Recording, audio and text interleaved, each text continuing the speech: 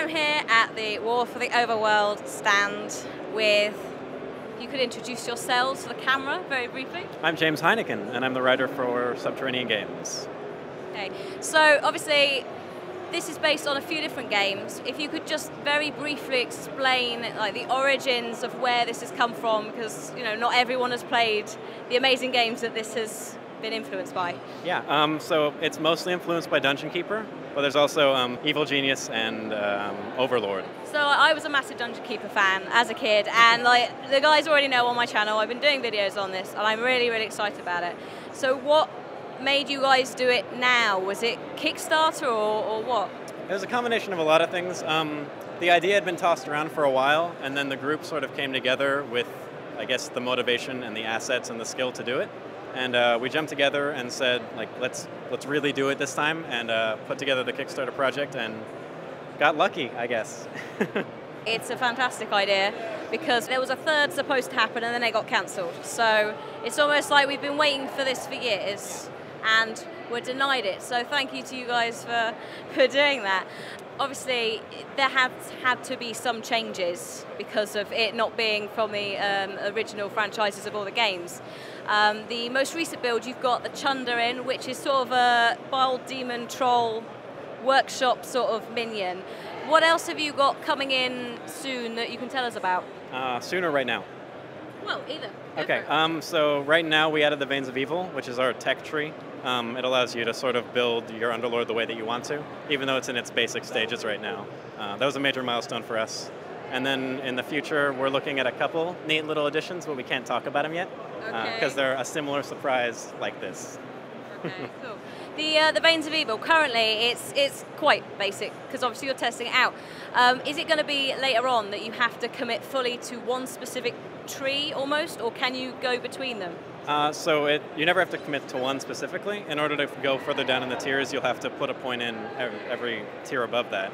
But we want players to be able to play it exactly how they want to and have the skills and abilities that sort of are important to them and make it their own. Fantastic. I know you do a lot of things on your website, like you showcase a few of the minions that you're planning on putting in. In terms of the goodly hero knights, how much of an interaction are you going to have with them? Because I know there are other enemy AIs as well. Yes. So the main campaign, we can't spoil too much, but you'll be facing off against a variety of enemies. Okay.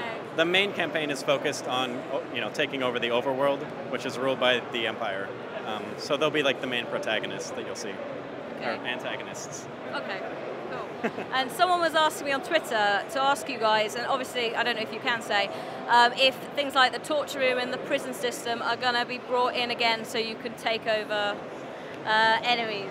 Yeah, so there will be torturing in order to convert enemies. I think we've hinted at it before. I don't know if we've ever said, but there you go. And we'll also have a prison. So yes. Awesome.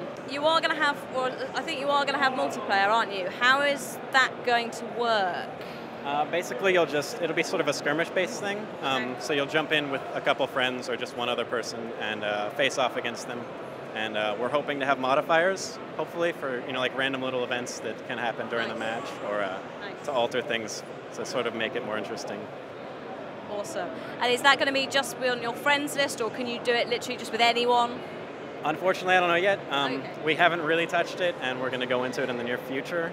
Hopefully by the end of the year, we'll be able to test it out, and it might not work great, but that's sort of a goal right now for us. Yeah, and I mean, you have a good testing base now anyway, right. So you'll hear from them if it does or doesn't work. So that's good.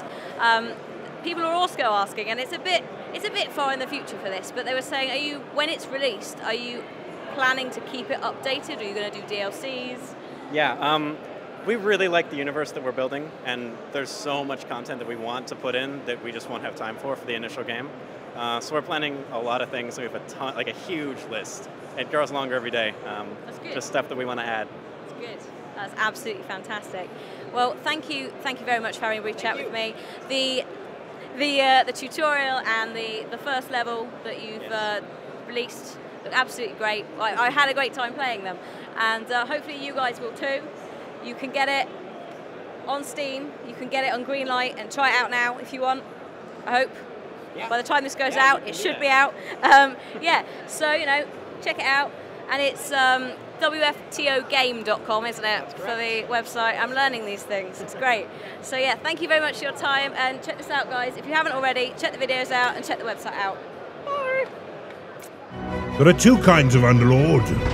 Those that choose to follow but one path, and those that embody the three vile veins of sloth, greed, and wrath.